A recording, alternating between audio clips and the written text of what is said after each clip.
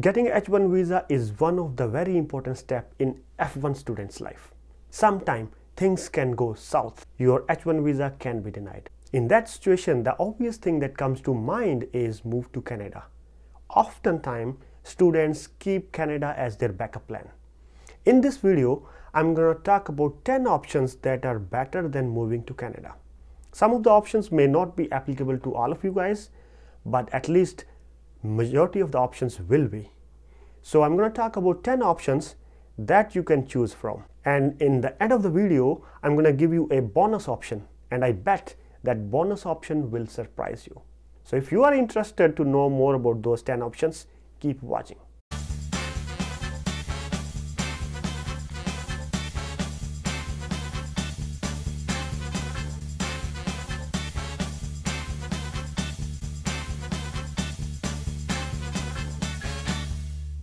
Welcome back. Let's talk about those 10 options. So the first option you would have is apply for O1 visa.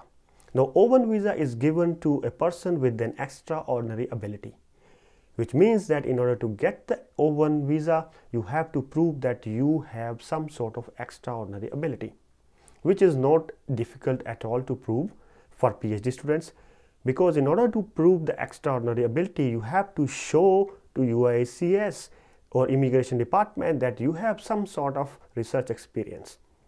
How do you prove the research experience? If you have published any paper during your PhD or master's program, or if you have a patent, or if your research has been highlighted in the media, it is very easy to prove that you have an extraordinary ability and you can get the O1 visa. However, if you do not have the research publication, it might be a problem. So the best part of this O1 visa is that you can apply, or your employer can apply for you at any time of the year, and there is no upper cap. So your employer can apply as soon as they get the decision of H1B rejection. So in a nutshell, this should be your first option if your H1 visa is denied. Let's move on to the second option. The second option is start a PhD. Once you start a PhD, you will have another chance to get 3 years of OPT if you are a STEM student. And during that 3 years of OPT, you can join any company and ask that company to apply for H1B visa again. So you will have basically 3 more chances to get the H1B visa. This option is not a bad. I know this is slightly longer option. You need to have some patience, but by doing PhD, you will also be increasing your education level, and after finishing your PhD, you will also get a higher salary. So this is not a bad option at all. I think this should be your second option.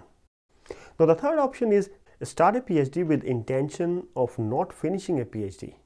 Once you are into PhD program, you can basically apply for a CPT, which will allow you to join a company full-time as an intern.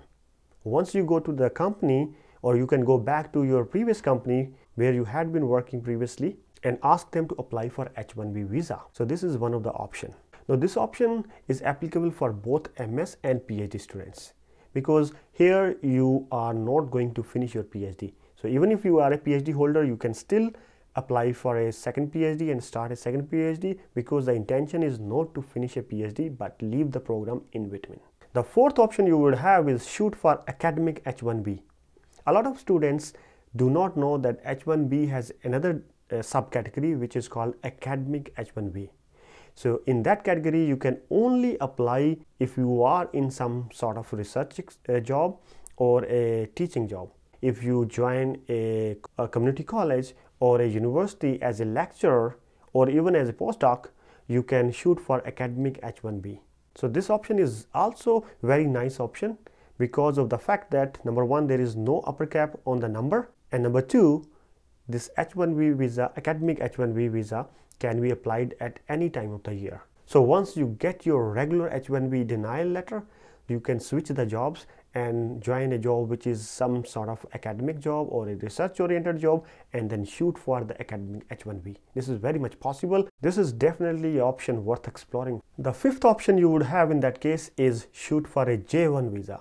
Now the J1 visa is a special kind of visa that is given to only research personnels.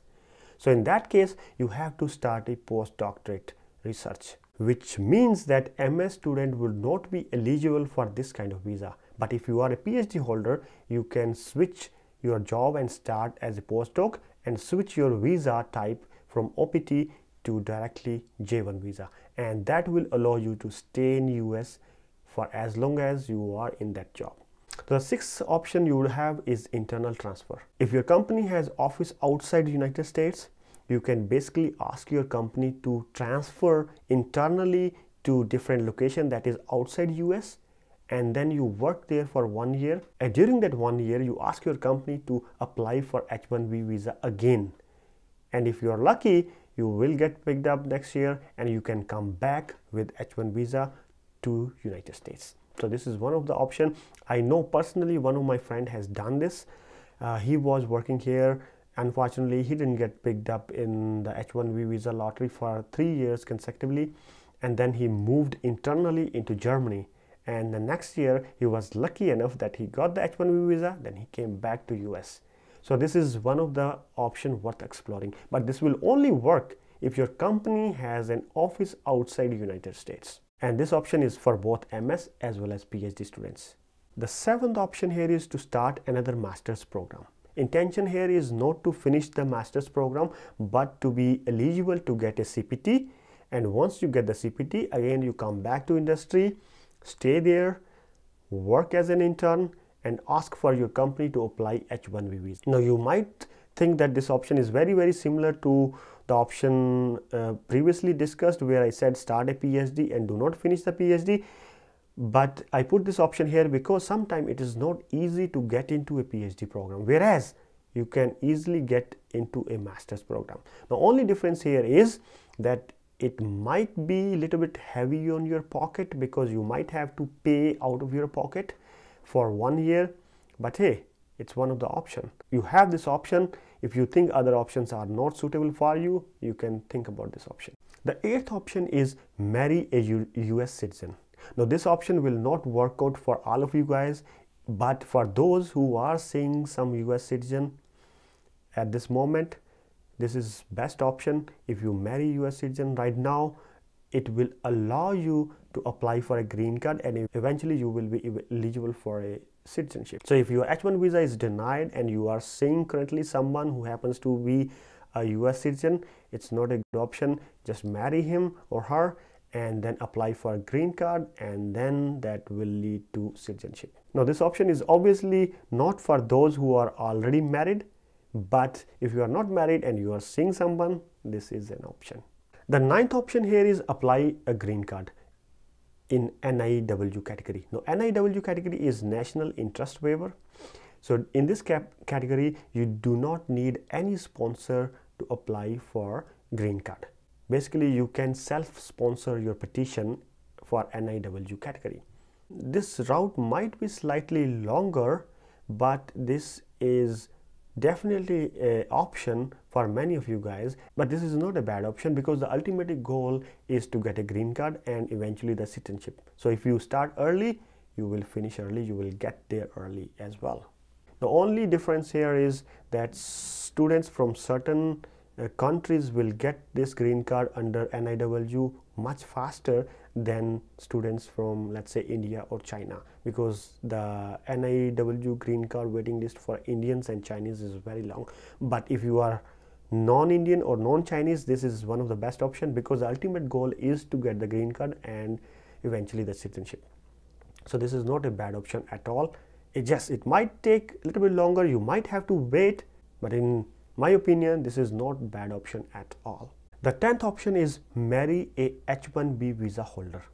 Now this is a special case where you marry an H1B visa holder and convert your visa into H4 dependent visa.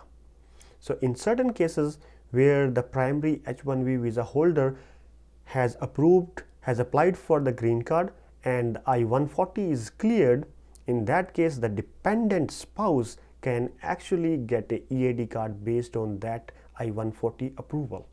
So in that case, if you marry H1B visa holder and you become a dependent and your partner has cleared the I-140 application step, you can get a EAD card and you can stay in US legally and work here as well.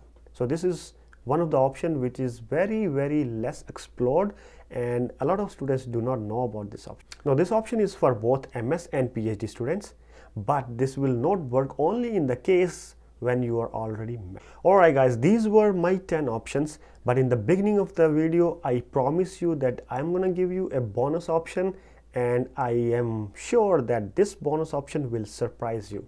So the 11th option or the bonus option is join US Army or any defense forces in the United States. Yes, it sounds crazy, but it is not impossible. It is possible for people from other countries to join the defense forces. When I say defense forces, I do not mean that you join US Army as a fighter or a frontline soldier. There are many other ways to join defense forces. For example, you can join a Army research lab as a scientist or Air Force research lab as a scientist, and that would allow you to immediately apply for a green card and citizenship eventually.